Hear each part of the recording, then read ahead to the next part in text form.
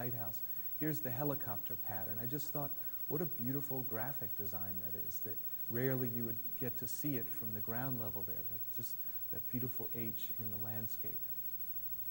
And then I tried to think about how I feel. And this is my niece, and she's balancing between these two things. And that's very much how I feel a lot, because I'm teaching and I'm practicing, and I'm trying to do both very well.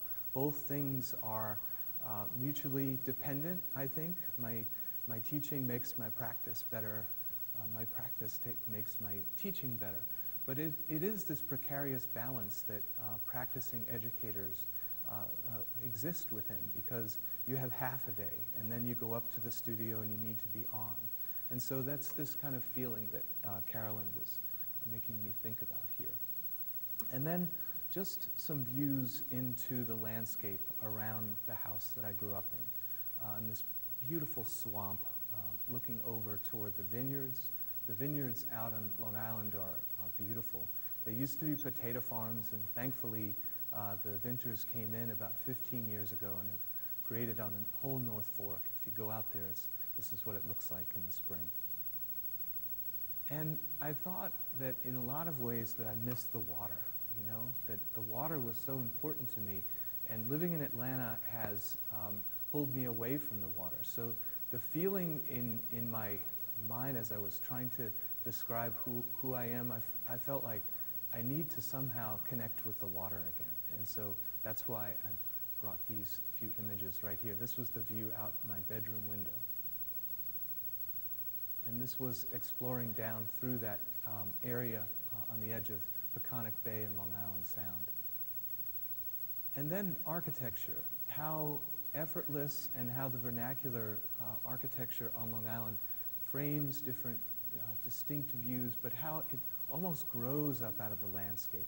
It's so much a part of the landscape in both its utilitarian use and its sculptural presence. So how did I get into architecture? What happened was, it actually was part of this building that led me into architecture. When I was at a high school career day, about the year that I did that drawing of my house, I went to Martin Luther King High School, and I signed up for a breakout session, and I didn't know who the breakout session was going to be led by, but I knew that the man looked kind of strange, and he was wearing a white suit and a red bow tie, and I went in there, and there were about 7 other students, and it was Richard Meyer. And I didn't know. I thought he looks kind of like Colonel Sanders, and I thought, you know, what is he talking about, you know? Because I didn't really know what architecture was. But after his presentation, he was presenting his design for the High Museum to us. We were so fortunate to have him there.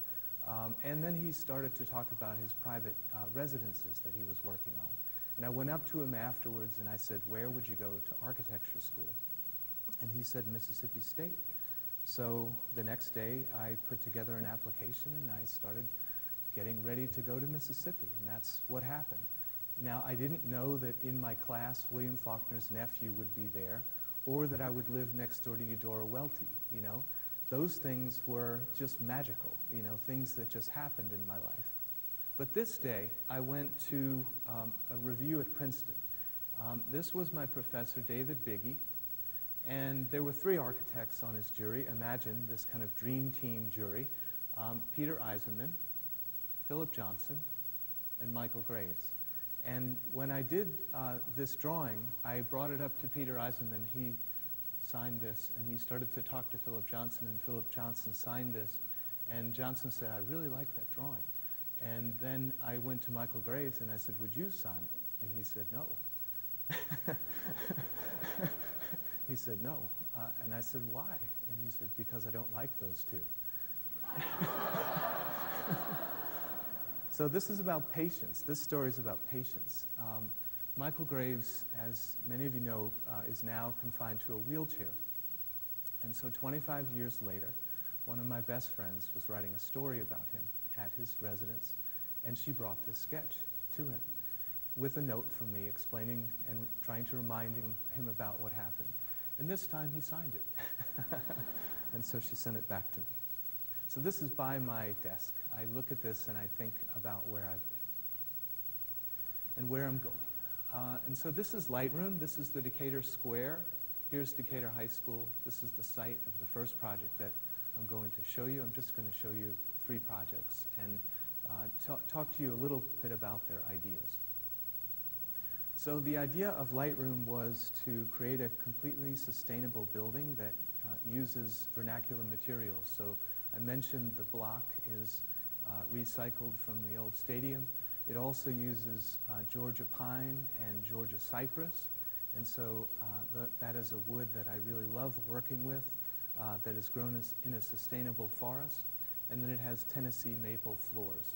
So this is the ground level of Lightroom right here, the car park and the entry courtyard and this beautiful tree. This is the studio with the framed view out to the historic residence in the Decatur Square.